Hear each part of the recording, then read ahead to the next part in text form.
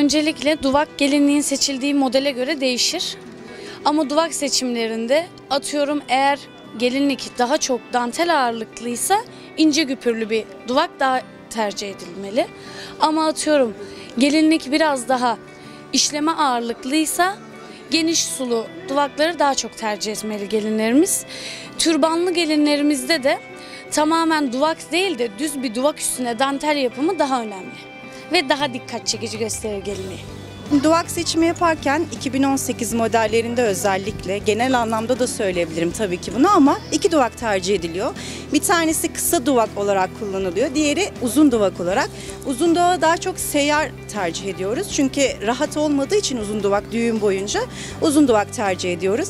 Kısa duvağı ise seyyar vermiyoruz. Monteli bir şekilde duvaklarımızı tercih ediyoruz. Bu şekilde tavsiye ediyoruz.